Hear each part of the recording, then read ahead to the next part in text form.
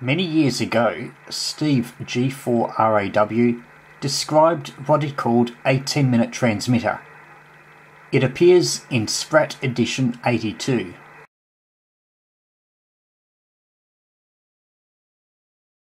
The transmitter was so called because it took just 10 minutes to build, and within 15 minutes of having started it, he made a contact.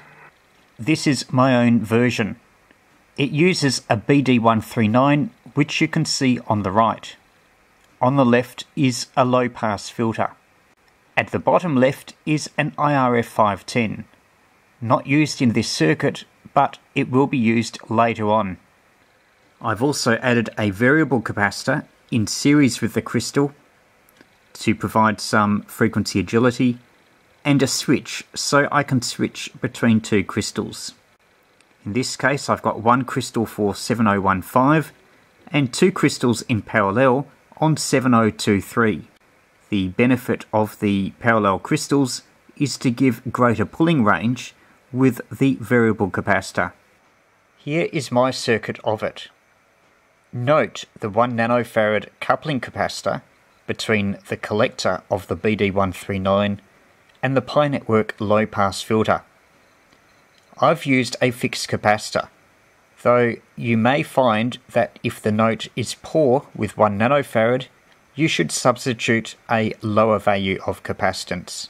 Steve used a 1 nanofarad compression trimmer to achieve optimization, but they are quite rare components now.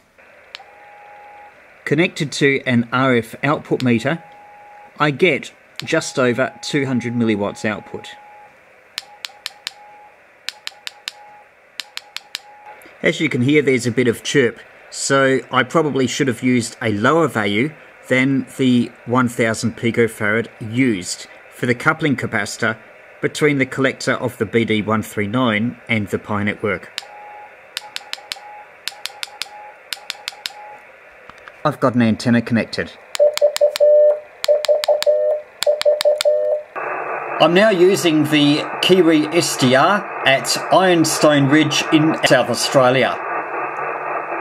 It's around 700 kilometre distance and it's just before noon local time here in Melbourne. Let's see if the 200 milliwatts is enough to make it across to the remote receiver.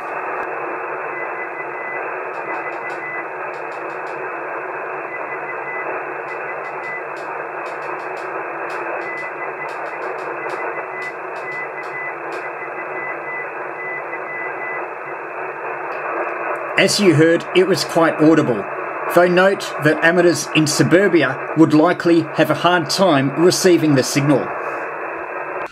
I've now added an IRF510 RF power amplifier. That will provide significantly more output. And there'll be some extra isolation between the oscillator and the antenna, so there may be a better quality note. This is the circuit.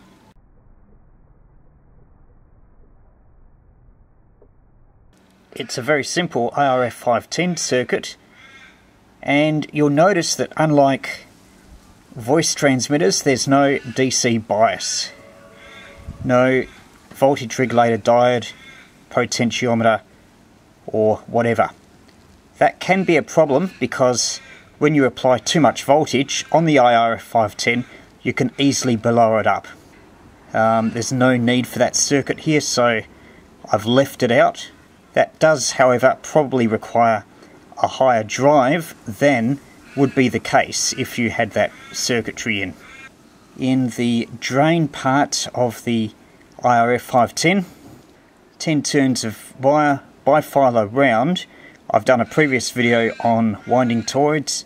It's a broadband transformer, and then that connects to the Pi Network. I didn't mention before, but the 1 microhenry used in the low pass filter is 14 turns, I think it's 14 turns on a T50-2. So that's the circuit. A few more parts, but hopefully a lot more power. Let's see how much and then put it on the air. As you can see, A very impressive 7 or 8 watts.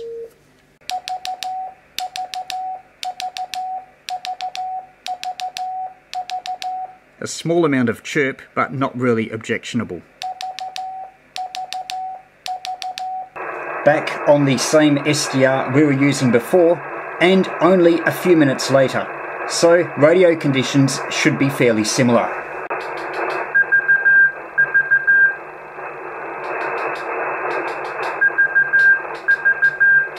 A 1000 picofarad is fairly tight coupling between the crystal oscillator and the final amplifier stage, and that could potentially cause chirp or loading on the crystal oscillator. So I've put a 220 picofarad capacitor in just to try looser coupling. Now the problem with that is that much less RF is getting through and the output power is only about 2 watts. So instead I've put in a 470 picofarad and the output is a healthy 6 watts. That was quite a long key down, just touching the transistors, only slightly warm despite the lack of a heatsink on the BD139, and similar for the IRF 510. So all I need to do is to neaten up the circuitry. Here is a tidied up version of the transmitter. The crystal oscillator has been rebuilt with shorter leads, and in particular the leads of the decoupling capacitor, both at the power supply rail and also at the key connection, are no more than 10 millimeters long on each side. So a lot shorter than it was, and same with the leads carrying RF, quite a bit shorter. The thing you need to be aware about this oscillator circuit is that it is fairly powerful and there's likely to be high currents going through the crystal. That may make it more prone to chirp and not so good for pulling its frequency. If you want the ultimate instability with crystal oscillators, it's better to have a low crystal current and demand less output from the oscillator.